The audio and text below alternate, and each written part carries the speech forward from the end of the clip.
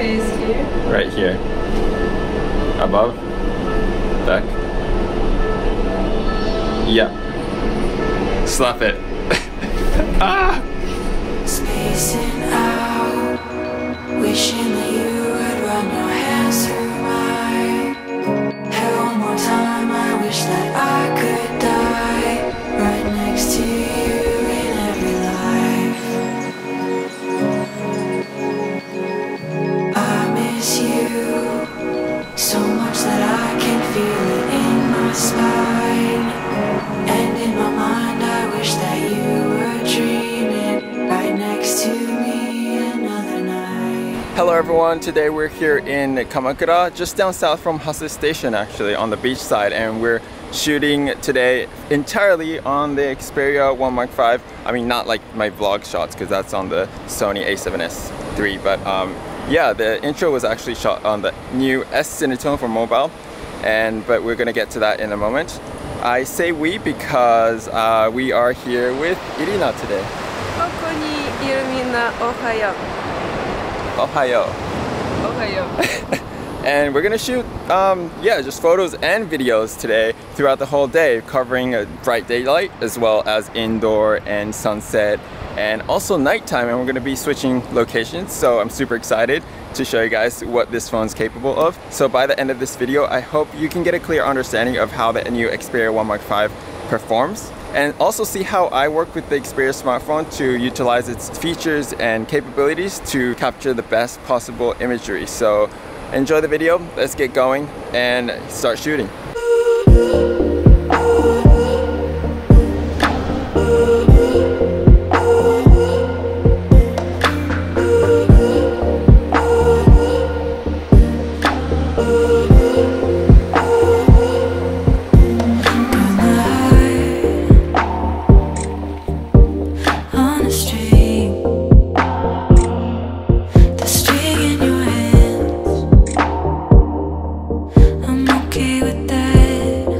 So we've made it to Goryo Shrine, and the train tracks here are really nice. So we're gonna be in this general area shooting the neighborhood, but I'm gonna put you guys on POV so I don't have to deal with this talking headshot and changing cameras all the time. But yeah, it's gonna be super fun. Hopefully we get some nice photos. It's midday, but we have all these greenery and trees, so it's gonna be pretty nice with the contrast between the shadows. Hopefully it turns out good. Yeah, there's good. That's, yeah. Wait, put both feet like heel, yeah.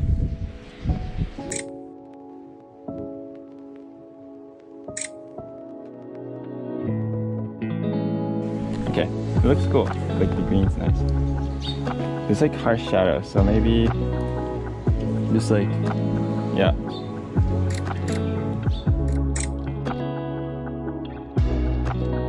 Begin walk.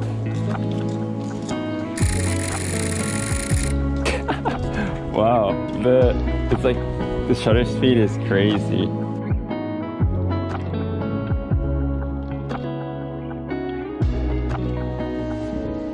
In 1 second.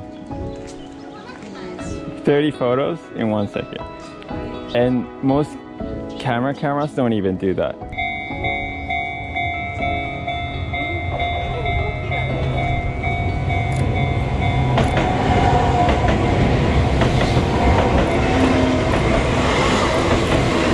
Look this way.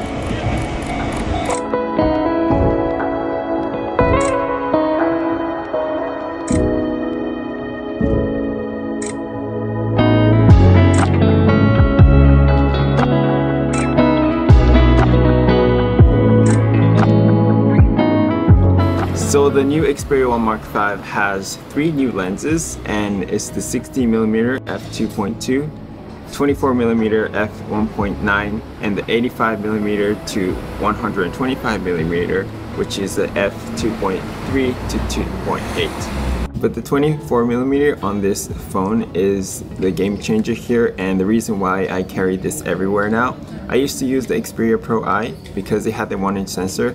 This sensor actually is a bit different, and the new image sensor is called X-More-T for mobile, and it's in this new Xperia 1 Mark V, and it uses a new 2-layer transistor pixel technology. I sound like I know what I'm talking about, but yeah, pretty much practice saying that, so that's why. But it actually is my favorite phone to use for photography and videography because of its sensor, and I don't think there's any other phone that can beat the quality of this 24mm sensor on the Xperia 1 Mark V. So in a nutshell, the sensor and the multi-shot processing allows for a better result in image quality and also a wide dynamic range, as well as a noiseless clean image. And it also keeps its skin tones really clean and accurate, like with any other Sony cameras, even the Alpha series. So yeah, it's not compromising anywhere. Say it again. Чото тамаго табитай?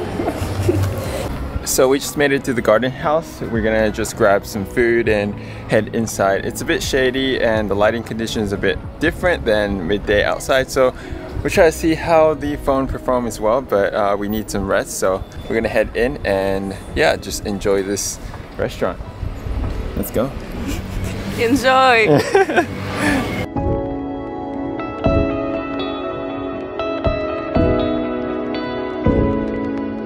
So we just got some food. She's very happy.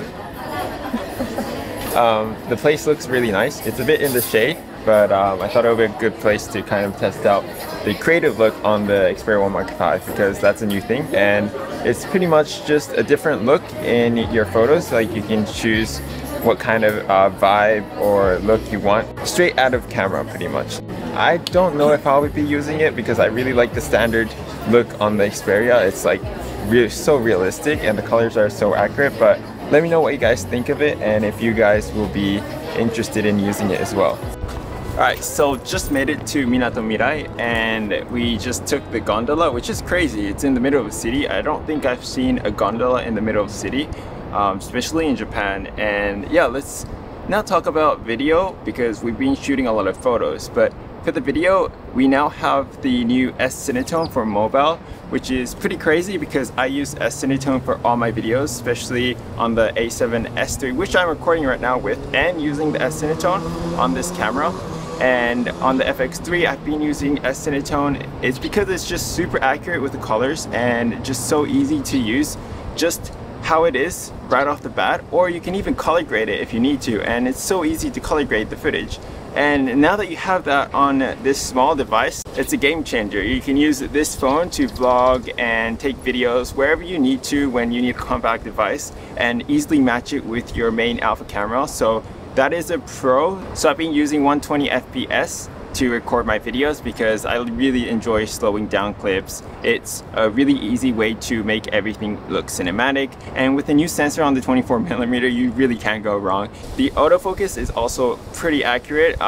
When I say pretty, it's never failed on me. You do not get to see the autofocus box when you're shooting in 120 FPS, but even then, it's still there. You just can't see it and it's always accurate. I never have to double check the footage to see if the things I'm shooting are in focus or not. And I don't think there's too much improvement in terms of autofocus compared to the 1 Mark IV, but that's because there is no room for improvement pretty much. I'm super happy with the autofocus. That is an update so far. If there's any issues or difference, or if it's better, I'll let you guys know, but so far it's really good.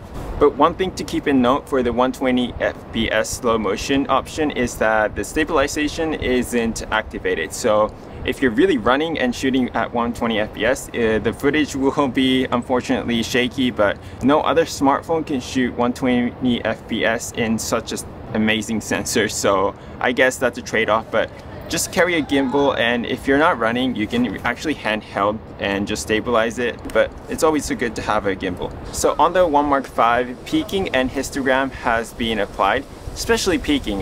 We did see histogram in the past, but peaking is super crucial when shooting some subject walking and you're tracking them, like a slide shot for example, and you have like a tree or an obstacle in front and you still want to keep focus on the subject while passing through those objects. It'll usually hunt because there's something blocking the subject, and it'll hunt back and forth if you're on autofocus. But when you switch to manual previously, there wasn't peaking, so you couldn't easily check where the focus was, but now it lets you know, so it's super easy to get an accurate focus and reliable focus on the manual setting, which is amazing.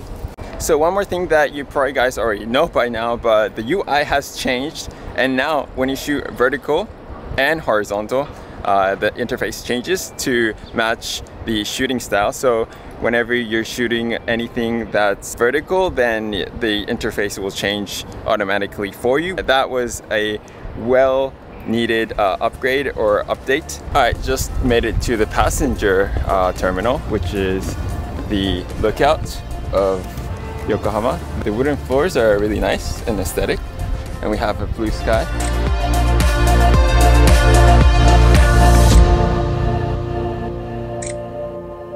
Breaks my heart, sleeping all alone, but I guess you're better off being pulled back into my bed where I lay with empty arms. Thought I was moving on and on, but I guess that I was wrong. Being pulled by my memories and playing all day